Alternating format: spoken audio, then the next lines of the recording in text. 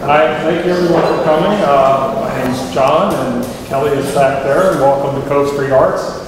This is our first artist talk, and so we were very thankful to Ian to being our guinea pig, so if something goes awry, blame it on us in our first try here. And we also want to thank Bruce Brown, who unfortunately couldn't be here tonight, for curating this show. And we have absolutely loved showing Ian's work. It is beautiful, visually interesting, and often wickedly funny, which is probably one of my favorite parts. Ian has perhaps an unlikely path to becoming an artist, getting a degree in the biological sciences at Bowdoin, and being a technician in several laboratories before deciding to become an artist. And I won't spoil his story of how we get to the slide collages, and I just again want to say welcome and thank you, Ian. Thanks, John.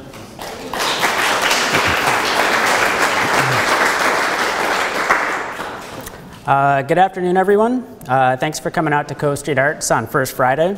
I'm Ian Trask, and today I'm going to tell you a little bit about my work. Quick question, can everyone hear me? All right? All right. A little louder? All right, I'll try to be a little bit louder, but I'm generally a pretty quiet person, so. Right now I have an exhibition of photographic prints and sculptural collages up in the other room. While this body of work, which I call my Strange Histories series, is something that I've been producing since 2013, it's a bit of departure from the work that I usually make. Later in this talk, I'll definitely go into it in further detail.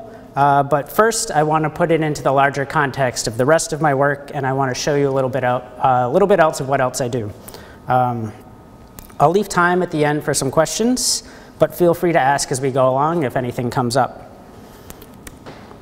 So, any artist in the room has probably heard this question a million times. Oh, you're an artist, what kind of work do you make? My typical response is, I'm a sculptor and I make art out of waste. Admittedly, this is a pretty vague answer that doesn't paint a very full picture of all of my artwork, but it's succinct, and it truthfully describes the common denominator present throughout all of my creative directions. The motivating force behind my work is the abundance of waste that humanity generates, which is an existential threat to both our species and the planet itself. With that premise as a baseline, I've developed a creative method that deliberately minimizes the material demand I place on that already overloaded system by gaining access to the waste streams around me and then using that waste as a source of material and conceptual inspiration. The seed for this idea came to me back in 2007 when I was in the process of transitioning away from my original career path in science research. For a brief time, I got a job as a groundskeeper at a nearby hospital. I was trying to make enough money to afford the move to Brooklyn, New York. One of my routine tasks at this job was picking up the litter that was regularly dropped on the ground and in the parking lot by the people that worked there and the people visiting the hospital.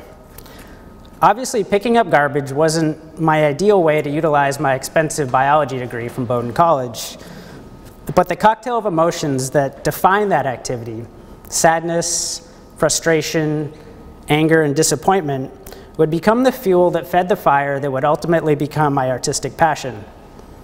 I began training my eyes to notice all the waste that surrounded me, from the obvious to the way less noticeable. What quickly became apparent was that this was a free and inexhaustible resource. After only a few months on the groundskeeping job, I moved to New York City to begin the nebulous pursuit of becoming an artist. My first full-time job was working as an in-house picture framer at an art gallery. It didn't take me long to start incorporating the copious amounts of waste generated on the job into my artwork. Leftover lengths of wood molding were a really common find. I would often stay after work and construct empty frames that I would later fill with other materials.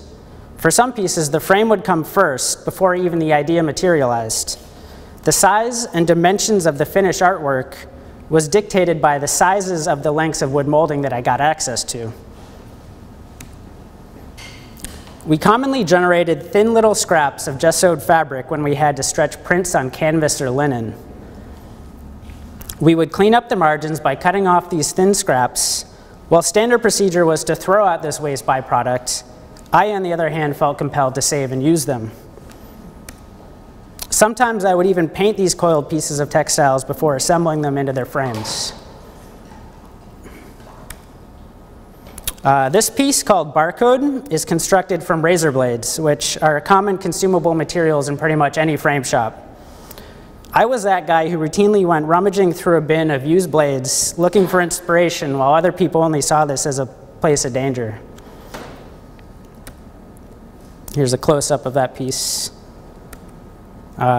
During this time, I also started working with plastic packaging, which was generated when we had to buy an occasional shop tool.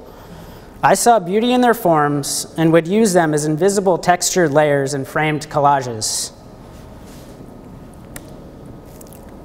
For this piece, I took a package for CFL light bulbs, masked off some areas with tape, spray painted the inside, and then filled it with plastic bags.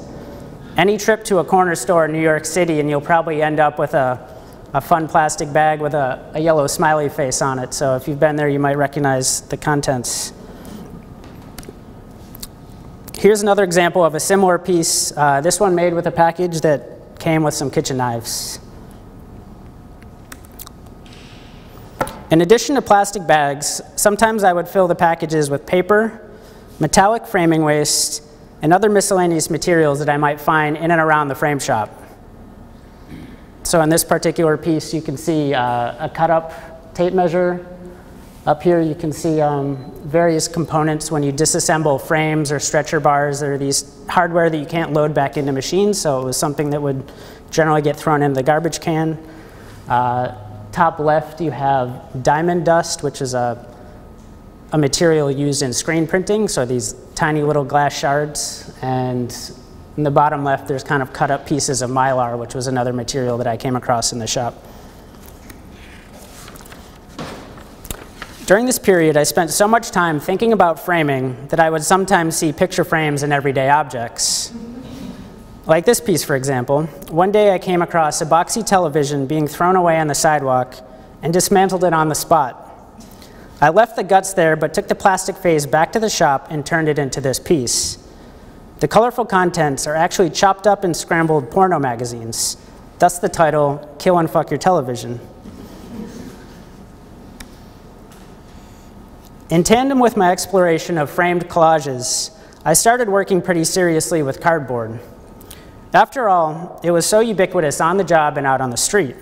Because of how available it was, cardboard became my go-to material for large-scale sculptural installations.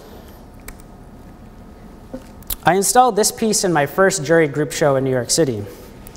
I made it by pleating and stitching together numerous large cardboard boxes. I built this site-specific installation for an outdoor arts festival.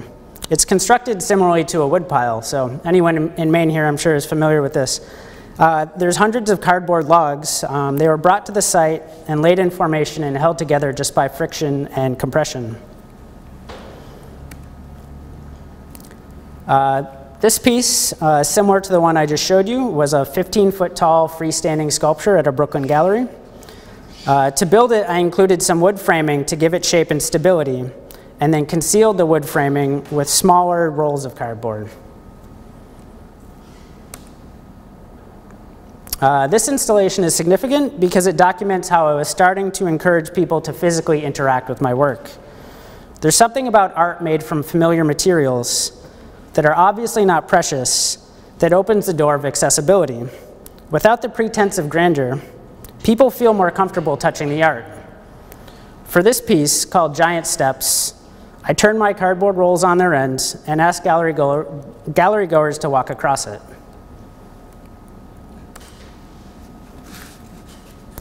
As I showed my work more and more, I gradually began to connect with my community through the context of creative reuse. It became apparent that people were eager to participate in my process, either by donating things or relinquishing things that they had been saving but had never found a use for. I absolutely love this aspect of my process because it indicates to me that my work is not only memorable but meaningful. My work was inspiring individuals to change their personal behavior. This was an extremely important development for me. The social impact that I'd always wanted to find working in the science field was manifesting itself through my artwork. I was discovering the power and potential of creative suggestion. With this development came a new phase in my work. The floodgates opened and a whole new host of materials flowed into my studio. In this respect, the people around me impacted the direction of my work by way of the materials they gave me. Pictured now is a piece I made with 900 colored plastic Pantone swatches. These objects were gifted to me by a friend who was a product designer. He thought they were really cool and had been saving them for years, but had finally come to terms with the fact that he was never going to do anything with them. This piece is made from 5,000 whittled matches. My roommate at the time worked for a film company that had produced branded matchboxes in order to promote an upcoming film. Their overproduction of this promo tool meant that I had to seriously find material to play with. In case you're wondering, the dark lettering in this piece were made by pre-burning those matches before setting them into the frame. If I started the other way around, I probably would have burnt my studio down. At some point, I started working with piano keys. After a coworker brought a box of piano parts to the studio, thinking that I would find something to do with them. Here's another piece made with piano parts, but in this case, I used the hammers that strike the strings rather than the piano keys. There's also some sheet music behind that, which was another material I came across in the studio. This piece was commissioned by a good friend of mine. He asked me to make something using his mother-in-law's super fun collection of wild bird feathers. Like the previous two examples, it includes piano parts, and it in itself resembles a bird's feather. So I had another friend who was a veterinarian that hated to throw away the used vaccine vials that his vet's office generated. Despite being technically a biohazard material, their colorful metal caps made them interesting to look at. Now, Dr. Ken promised me that these were harmless, and I trusted him. I still don't have rabies, so I guess he was right. This is a close-up of that piece, or of a different piece, actually. As you can see, I didn't use just the colorful caps. It's the entire bottles that are included inside the frames. Sometimes you come across a collection of material that just screams of potential. One opportune group show happened at an emerging art space in Brooklyn that was a textile factory in a former life. The space was called the Invisible Dog, taking its name from a gimmicky toy that was invented there in the 1980s. Prior to making fake dog leashes, the factory produced various fashion accessories, including elastic belts, suspenders, and jewelry. I got a brief tour of the building at the opening, and in a cavernous back room, I laid eyes on an incredible collection of multicolored elastic belts. Wall-to-wall storage shelves of this wonderful material. I was immediately drawn to it and worked up the nerve to approach the gallery owner to see if there's any way I could get some of it. Turns out he was willing to give it away to artists so long as they gave something back in return. This conversation sparked a friendship and the beginning of a new chapter in my life. Shortly after, I found myself with keys to the building, a dusty corner in the basement to work in for free, and all the material I could want. So at this point, I started to frequently include the colored elastic in my work. At first, it became a time-saving replacement for the hand-painted linen that I had been using earlier. Eventually, I started creating new visual motifs with the material. This piece, titled Lola's Fourth Symphony, was made collaboratively with a bunch of young kids at a 4-year-old's birthday party. Just to be clear, I was part of the hired help, or the hired entertainment for that birthday party. Sometimes I would find interesting wood panels to adhere the elastic to. For instance, this board here was tossed away after being used to test a screen print at a print shop run by some friends. They told me I could use it so long as I adequately obscured the white printed image. If you can't tell what was originally there, then I say I succeeded. This piece was mounted onto the wooden frame for a mirror that I pulled out of a dumpster near my studio building. And then this one here is another example, this time on a discarded door from the roof deck of my workplace. I also found the elastic material to be ideal for large-scale wall-mounted installations. This piece, called Fabric of the Cosmos, is installed permanently in the main gallery space of the Invisible Dog. It was a gift to the art community there, made in exchange for their generous support and 1.5 years of free studio space. In the years since, I've continued to make numerous other textile murals like this, although all the subsequent ones were only temporary. When the show runs their course, I deinstall the elastic material and save it for use in future projects. This particular piece was 30 feet long and was created on site without any prior designing. It's important to note, even though I'm especially fond of this material, I fully understand that it's a finite resource. I've managed to hoard a lot of it, and I continue to save and recycle it when I can. But once my stash runs dry, I don't plan on buying any more of it. Either that body of work is over, or it's dormant until I can find a similar material. In 2014, I was offered an incredible opportunity, a solo show at the Invisible Dog. I knew it would be a challenge because the gallery is a raw, irregular space, and I wouldn't have the luxury of copious clean white walls to work with, but instead tons of open floor space and a room with 14-foot tall ceilings. So, how do you go about building something of monumental scale from found waste materials, whose quantities are largely out of your control? It would be a hell of a lot simpler if you could just allow yourself to buy all the required materials, right? But personally, I want to work within certain sourcing constraints, which means that I have to first determine a material's availability. If I think I can get enough of something, then I can begin to dream up a project using that material. After a bunch of brainstorming, I found myself returning to thermoform plastic packaging. The more I looked into the material, the more I realized how much of a nuisance it was. After a research trip to the Sims recycling facility, which handles the majority of New York City's curbside recycling, I learned that thermoform plastic is really difficult to recycle and is thus often just discarded. It's also, by design, it's also meant to be invisible and ignored, which meant that it lives largely in the blind spot of everyday consumers. Although its prevalence is undeniable. With a deadline of 7 months until the exhibition, I took a gamble on my ability to source thousands of packages from my community. One way I did this was by creating these collection bins and placing them throughout the city. You can see that I screen printed a boiled down description of the project onto the box so that people could easily grasp what it was I was asking for. So at this point, I began to really lean into my followers. I asked help from everyone I could think of, not just for their plastic packages, but for their advice, for their help spreading the word about my projects, for their network connections, and ultimately their financial support in a Kickstarter campaign. Utilizing these connections, I even collaborated with a local elementary school and numerous local businesses. PS 321 in Park Slope, Brooklyn allowed me to be part of their Green and Healthy initiative, which meant I did a hands-on demonstration at a school event and collected plastic packages outside the school at morning drop-off once a week for a whole month. I needed to build momentum fast in order to accumulate enough material so that I could get to work constructing the piece.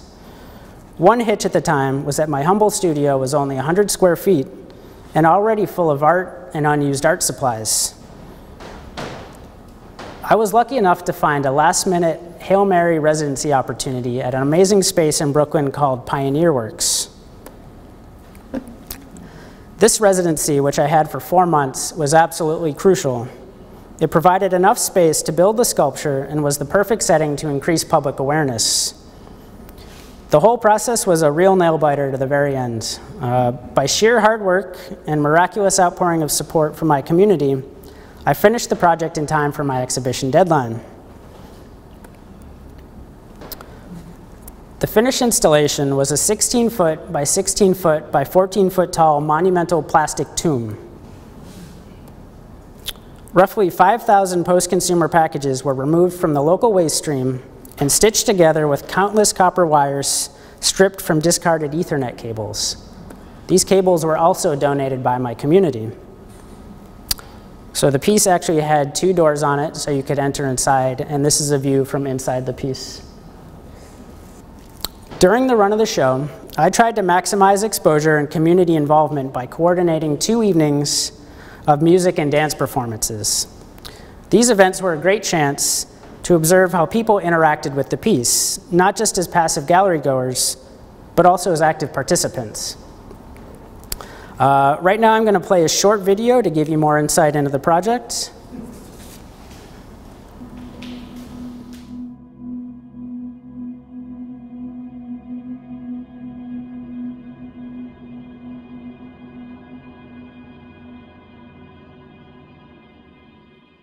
We're at Ice Store Green on Hall Street in Brooklyn, down by the Navy Yard.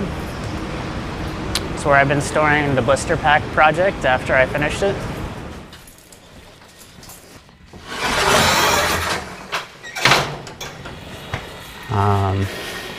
So here's all the panels of the project stacked unceremoniously.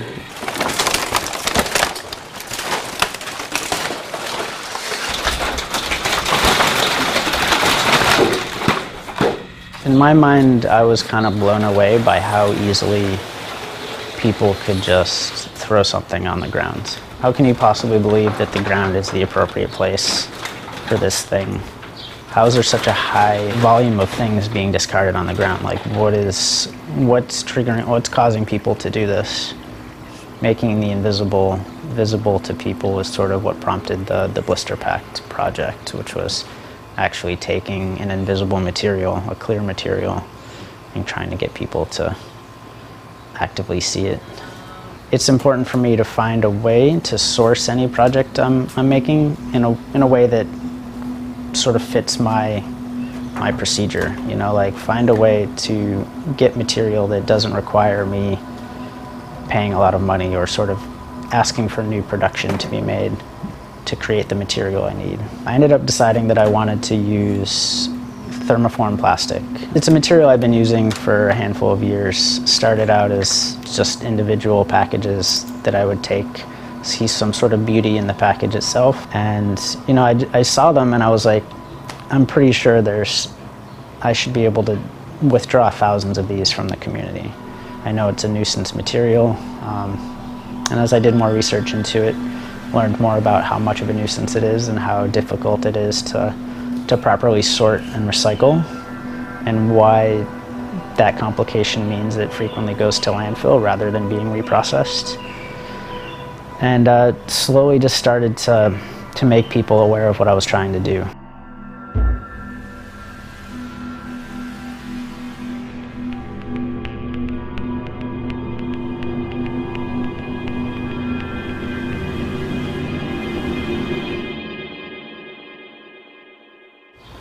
I wanted to outright call it a plastic tomb, but I knew that sort of the negative element of that might hinder the initial response, so I was kind of trying to keep that out of it, even though deep down I was like, it is a plastic tomb, you know, but it's sort of symbolic of us burying ourselves in our own waste, you know. And eventually I leveled it out and called it a monument, because I wanted to like have an interpretation to it, you know, like you can read it as a tomb and it resembles mausoleums, and like it utilizes sort of this reference to hieroglyphics through the shapes of the packages and kind of tries to tell a narrative through these forms. But I wanted it to be more like a monument to this effort that this community made to kind of try to be more aware about this thing. And it sort of commemorates this experience and kind of ties all of us into it. Maybe you were on the brink of destruction and you kind of changed your course, and this thing kind of became a hallmark of change instead of foolishness.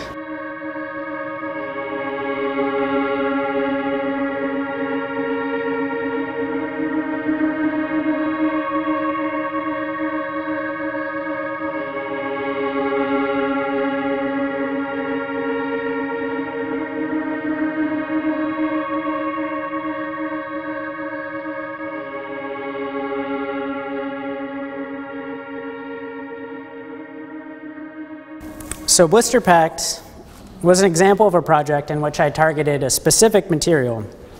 That's not always how the donation process works, though. If I want my community to donate materials, I need to let them do it in their own way.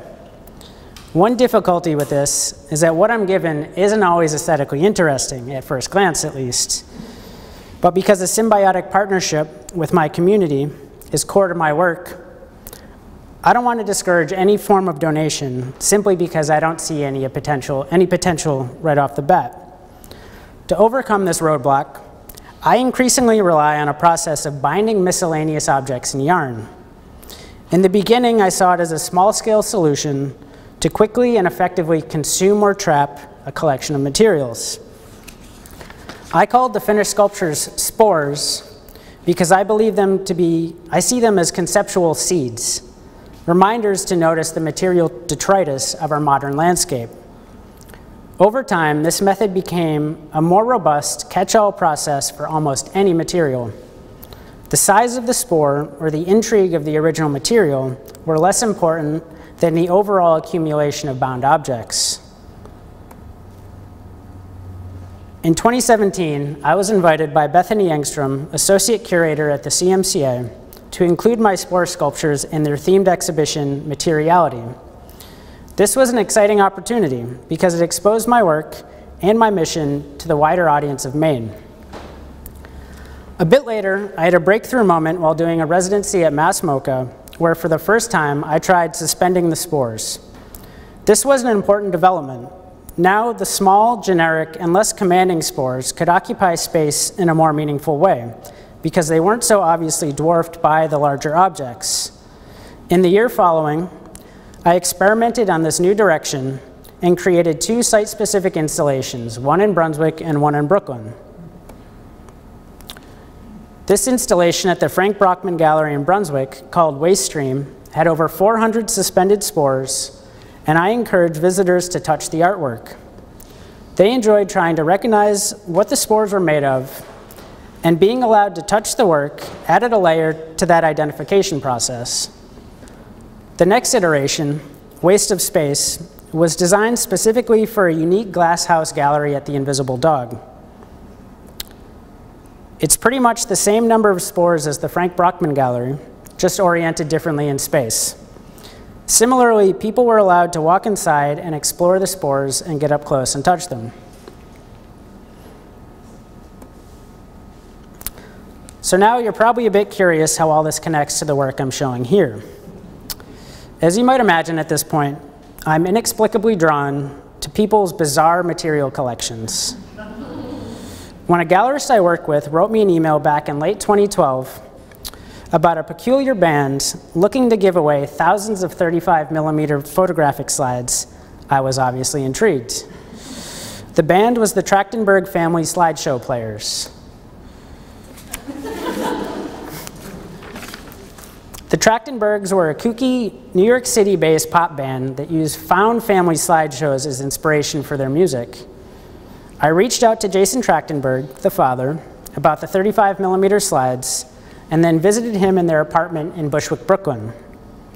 According to Jason, the band had an illustrious career, touring around the country for almost a decade, and even making an appearance on Conan O'Brien. Just to give you a taste of the Trachtenbergs, right now I'm going to play a brief clip of that performance. My next guests are a unique family act who purchase vintage slides from random estate sales and thrift shops and make up songs about the people in them. You can also pick up their self-titled CD, Trachtenberg Family Slideshow Players, Volume 1. Please welcome the Trachtenberg Family Slideshow Players.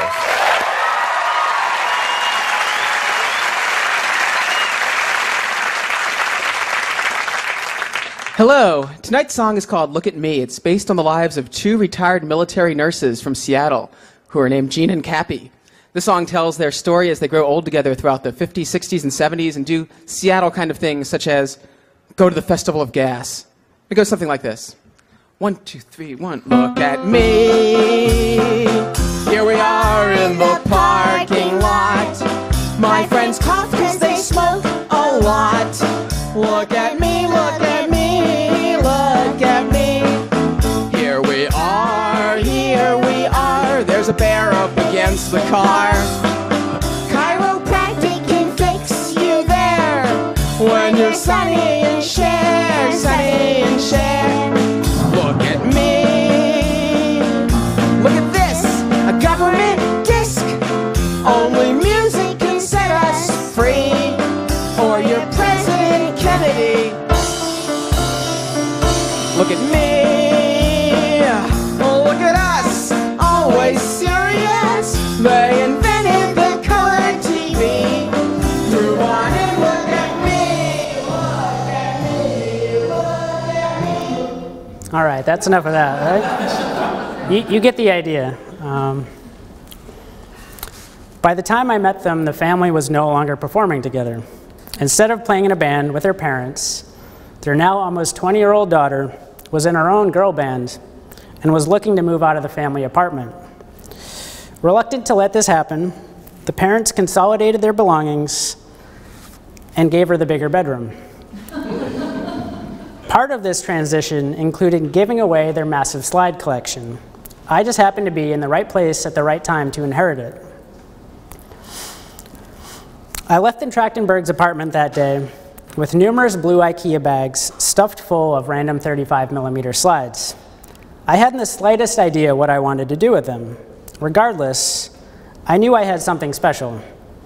A collection with a powerfully weird backstory, rich in history and full of potential. There had to be the seeds of a project in there somewhere. I started looking at the slides by holding them to the light, just to get an idea what type of content was on there. At some point, I upgraded my viewing method after my mom dug up an old slide viewer with a battery-operated backlight and a 12x magnification lens. It wasn't too long before I ended up loading 2 slides into the viewer at the same time. When I combined 2 slides that complemented each other, a newer, stranger story emerged. Through trial and error, and with a healthy dose of patience, I learned to merge multiple images. In order to do so successfully, I had to pay particular attention to their compositions, relative transparencies, and visual content. I find it to be an interesting approach to collage. Normally, collage is a deliberate process in which visual elements are extracted from various sources and then recombined in a new and novel arrangement. It's a controlled and manipulated system. My 35mm slide collages are a different beast entirely. Instead of subtracting unwanted material from the source imagery, the original content is left whole and unaltered. When I combine 2 slides together, the composite image includes every bit of information from both original slides. I don't give myself the option to make alterations. Without that control, I'm left with a different set of choices. It's a binary decision process. Either it works or it doesn't. If it doesn't work, I keep searching for a better pairing. In this way, serendipity plays an important role. By now, I've collected maybe 15,000 slides. Considering this quantity of potential imagery, what are the chances that I happen to find and try 2 specific slides that pair so well together? One thing I noticed early on when sharing these collages was that people identified with the imagery in very interesting and personal ways. My own personal read on any particular composition was irrelevant because each observer developed their own uniquely imaginative take. I discovered an invaluable artistic medium that invited people in and encouraged them to see what they wanted to see rather than what they thought the artist wanted them to see. Through this crack in the door, I saw a new project emerging. What if I could push people a step further? Instead of telling me a surface-level read of a collage at an art opening, maybe I could get them to sit down and write a story that would bring that collage to life. I beta tested the idea a few times with a good friend, Brandon Kaplan, who was getting his MFA in creative writing. The initial results were fantastic. I was so excited about the collaboration that I decided to bring in more writers and create a book to compile their stories and document the project. After 3 years, I'd collected 38 stories written by 29 different authors. I even contributed a story myself, even though I was opposed to it for a long time. In my opinion, I was fulfilling my end of the collaboration by supplying the inspiration and by producing the book. I was eventually convinced, and I'm glad I was, because it helped me better understand the difficulty of my ask and the generous enthusiasm and beautiful creativity of my authors. With all the content on hand, I reached out to a group of friends to help on the production, editing, and printing of the book. The end result is a stunning 100-page book that was published in late 2018.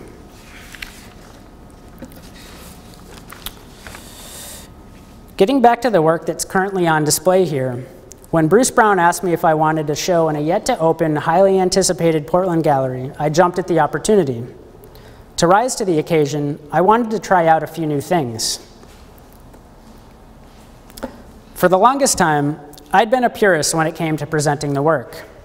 I preferred showing the collages in vintage viewers because in that form, they have more dimension and the experience is more personal. While most people agreed with me, others still wanted to see them at a larger scale. For this show in particular, I knew that the massive gallery space demanded large format work. I took the plunge and produced 20 photographic prints on aluminum using a process called dye sublimation. Now, many of you have asked me what exactly is dye sublimation, so I want to quickly go over that. Dye sublimation is a printing method that relies on the unique physical properties of special inks that enter a gaseous state when heat and pressure are applied. The desired image is printed onto transfer paper, which is then laid on top of a substrate whose surface is covered in a thin polymer coating. When the two sandwich layers are placed in a heat press, the pores of the polymer coating open up, allowing the gaseous ink to penetrate the surface. The end result is a more durable product with a high fidelity image. Also for this show, I wanted to upgrade the presentation of my vintage viewers. To add additional intrigue, I constructed unique display shelves that enhance the experience by suggesting a visual conversation with the contents of the associated slide collage. In this way, I got to incorporate a taste of my more sculptural, materially resourceful sensibilities. All the materials used in the shelves were previously collected and found in my studio.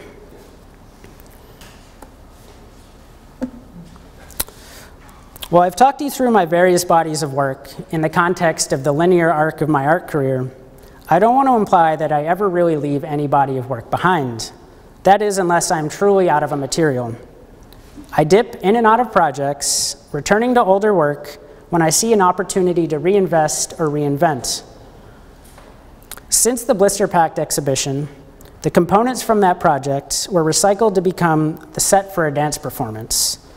Other parts were later used to create a multimedia interactive installation at the Harlow Gallery in Hallowell, Maine, just earlier this year. My spores, as you saw, continue to accumulate and get installed in ever more complex arrangements. To that note, I plan to make a new suspended spore installation for an upcoming 2020 solo show at Common Street Arts in Waterville. And someday, in the not too distant future, I hope to create a second volume of the Strange Histories book.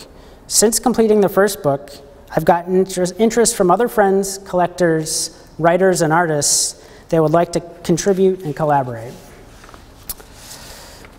That about does it for my presentation. If you'd like to see more of my work, please check out my website where you can see a lot more examples of what I've shown you today. Now I'd like to open up the floor to any questions that you might have.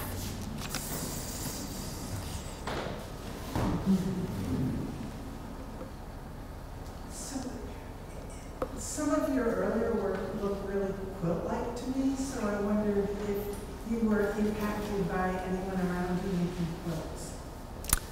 I can't say I really grew up with a lot of quilts around, so I don't know if they had an impact. The blister pack project was probably the most quilt-like thing I made. I mean, literally every package was stitched to the neighboring package with about 8 different little pieces of wire. So the amount of work that went into that was pretty incredible.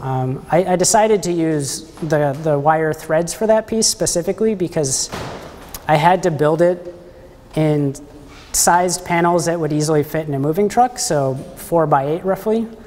And I knew there was a lot of like rough handling that went into moving those pieces, and I figured if I tried to glue it together, I could only, I just envisioned a nightmare on like installation week trying to hang this piece and all those plastic welds just breaking on me, and the threading it together, stitching it together was actually a pretty resilient attachment process.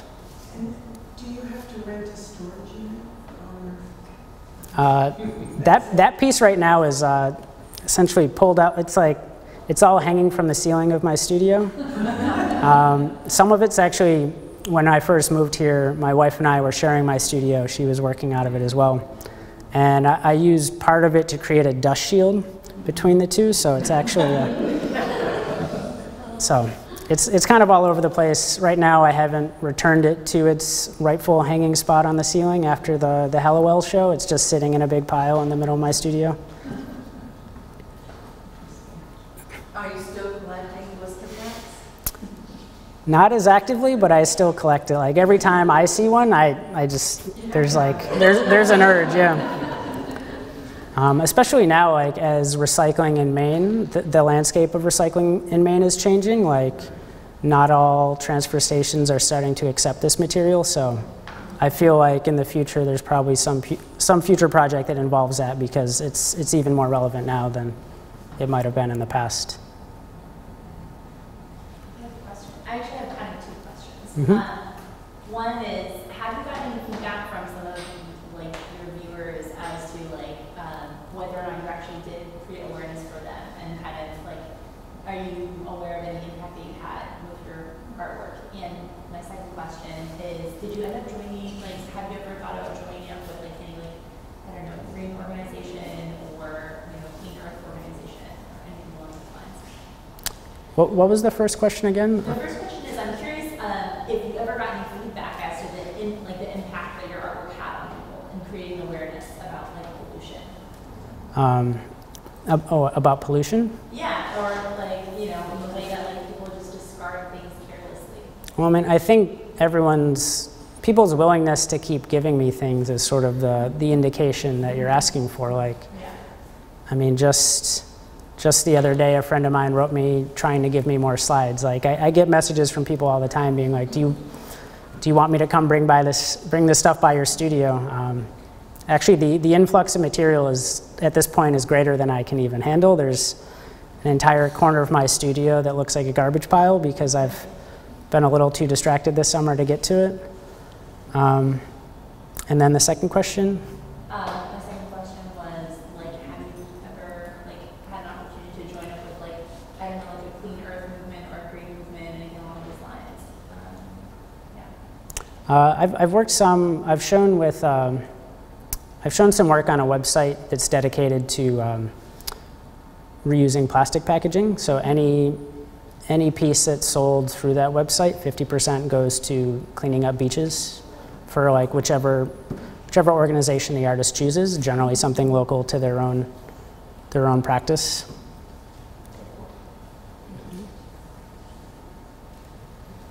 I've always been intrigued by your frames. From your talk, you started with frames, really. So how does that sort of, it must help you visualize things. I mean, the idea of frames is big. I think I like having a bit of a container.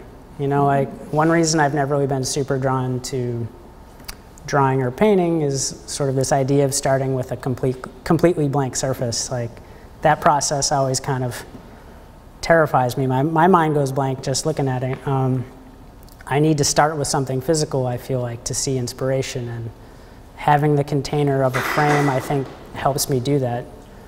I've been told kind of later, since I moved to Maine, that someone was saying that like maybe I rely too heavily on wooden frames, like it's kind of something that I've used a lot of in the past, and she was saying, I see so much of your work involves frames, why not try to get away from that a little bit?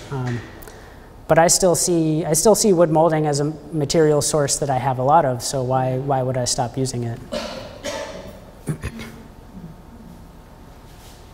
Have you given any thought to the use of light and possibly doing an exhibition with that in regards to the plastic project, the slides, even some of the frames with the depth of the way you're stacking things as a light component?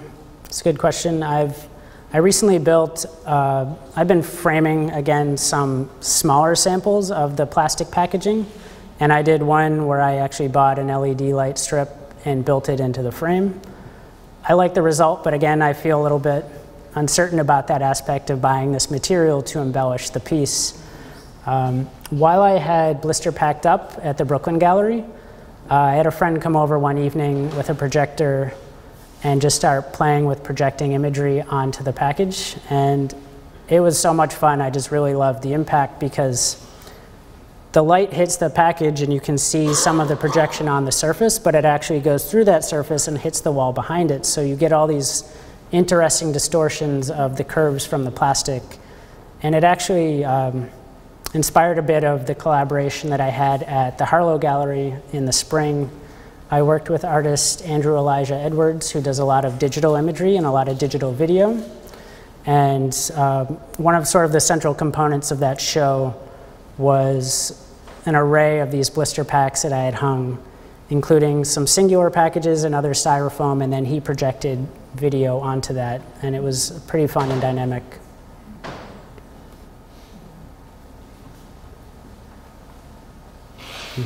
How does your science background inform your creative process today? Do you see a threat? I mean, I tend to think it's, I mean, it doesn't like impact my creative process, but I think in general it impacts the way I see the world in and of itself, and I think that's kind of the more important take-home message from that education, is that I see humans as just another organism on the planet, and we need to live within that ecosystem. So that kind of informs why I'm doing what I'm doing. But all those years working in labs, you know, you're good at working with your hands, you're good at being patient, you're good at following instructions. So as you can see, a lot of the work I make is very time-consuming and probably pretty boring from an outside perspective. Cutting up cardboard into small squares about 1 million times and then poking holes and stringing it all together sort of involves that sort of methodical processing that I think that I picked up working in labs. Question. Yep. It seems like there's an opportunity to instruct children to do the same thing and inspire people to do more of that. So it seems like there's a great opportunity for budding artists or future artists to use pollution as art, and there might be greater movement that you can create out of this from inspiring. I mean, I know you went to some schools to do some of that, but it seems like it could be really developed in a greater way. Is that anything you considered? I do. I think one of my major hang-ups with that is talking in front of people isn't my favorite thing to do, so sort of being in that position deliberately makes me a little bit nervous. But I've definitely done plenty of that beyond working with the school. I've done birthday parties. I did a couple other events where I made caterpillar puppets out of like shredded paper and cardboard and wire. And actually, there's a museum in New York dedicated to children's art, or it's not children's art, but it's a museum for children to kind of educate them about art. And actually, I got an email from them earlier in the summer saying that they had designed a lesson plan around my spore project and was going to do sort of a week seminar with the kids using that as inspiration. So even if I'm not doing it personally, it's good to know that the work is out there and kind of doing some of the work for me.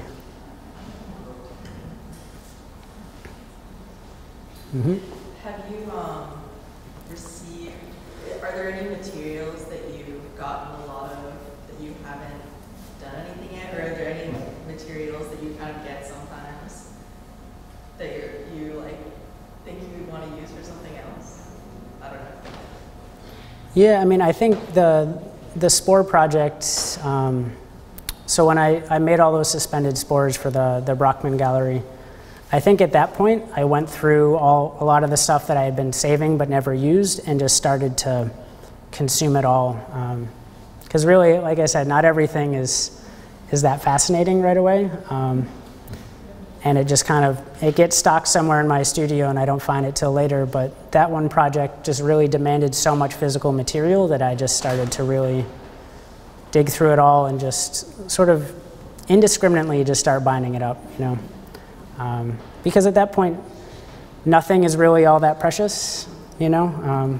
It's only precious if I make it into something more interesting. So I try not to look at some materials as being too valuable for a potential project, and I need to be able to sort of let go of that value so I can do what I want with it without trying to find or create a specific value out of it.